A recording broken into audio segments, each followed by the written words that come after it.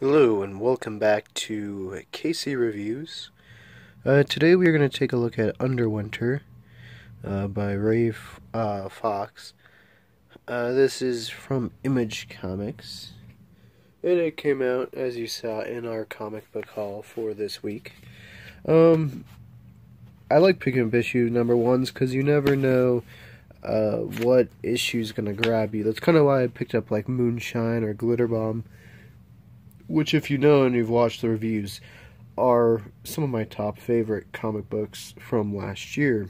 And Moonshine's continuing that. Glitter Bomb just hasn't made any more. So I had no idea what this was going to be about, to be fair. I just thought, it looks maybe like it's going to be like a ghost type story or some weird cult-like story. So I was like, we'll try it. The art style is very different. It's kind of messy. Reminds me a little bit of the Arkham Asylum graphic novel, if you guys have read that.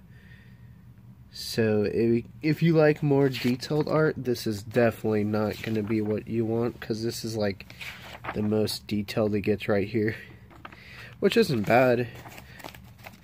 I didn't mind it because it gave it a different, persona for the whole story, which is interesting.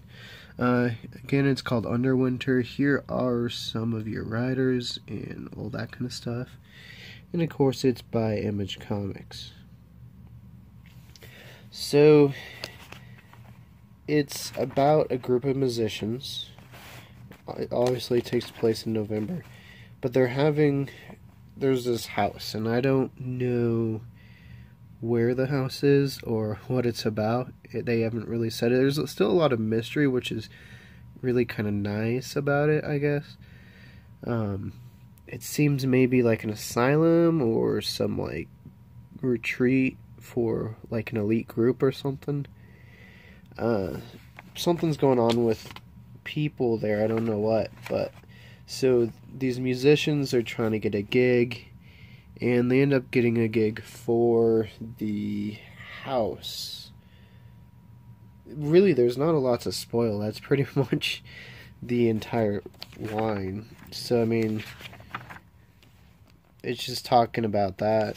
And then they get the gig, and without spoilers, I really don't know how much more I can go. I mean, there's quite a bit left, but alright, so this is going to be the end of the spoilers, because I want to talk about the rest. It starts off very slow, and I don't know if it's for everyone.